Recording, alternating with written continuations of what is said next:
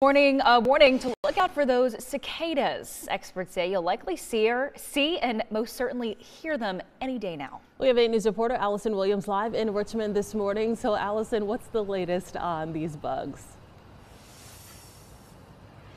Well, Autumn and Delaney, I can't lie. I have, Autumn, your story about the margarita snake falling from the ceiling on my mind this morning. I'm right under a branch, and I'm horrified a cicada is going to fall on my head. Now, we'll start seeing them because of the warm temperatures we've been experiencing. Once the ground turns 64 degrees, they'll start emerging up, and we'll see their exoskeletons all around. That's kind of how you'll know that they're here. Now, these Brood 14s emerge from the ground every 17 years. In fact, the last time Central Virginia saw these was back in 2008. Adult cicadas do not feed, so most of your plants should be in the clear. However, female cicadas can damage young trees while laying eggs, but most can easily be protected with some netting. Now, these cicadas are loud, so while you're outside for the next few weeks, take in the sound of the cicadas because it could be another 17 years until you hear the Brood 14s again.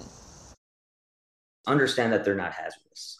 I would say, the big thing is enjoy the symphony that we're going to hear from all of these millions of bugs, because they're going to be very distinct from the rest of the cicadas. These cicadas, the males will give off a screaming sound, and the females will give off a sound like a flicker.